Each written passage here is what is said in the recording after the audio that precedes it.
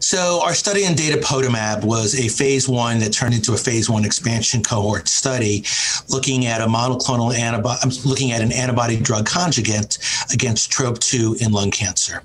And the bottom line is that it showed a fairly impressive response rate. The patients were incredibly heavily pretreated, with almost a median of 4 lines of therapy during the treatment plan.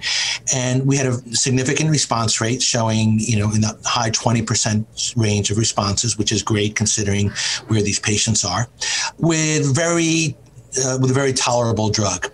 The going forward dose is going to be at 6 milligrams per kilogram.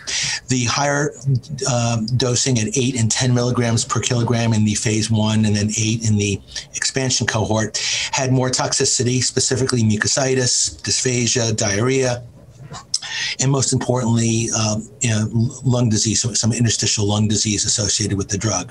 At the going forward dose of 6 milligrams per kilogram, it appears to be very tolerable, with some very impressive response rates, as far as I think, obviously. And it's exciting because we're now going forward with a couple of different studies. The main study is a phase III randomized study versus docetaxel. The other studies that are ongoing include some combinations with immunotherapy as well.